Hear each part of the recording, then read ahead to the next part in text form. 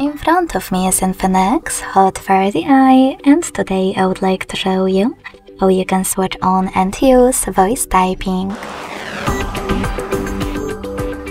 Begin by opening your keyboard and clicking on the microphone icon at the top right corner. If it's not visible, select this gear instead. Now select the voice typing from keyboard settings and click on gray switcher next to use voice typing to activate it. Then go back to your keyboard and click on now visible microphone. If you never used it before, tap on while using the app in the pop-up and then start typing. As you can see, voice typing is on. To stop, click on the same microphone.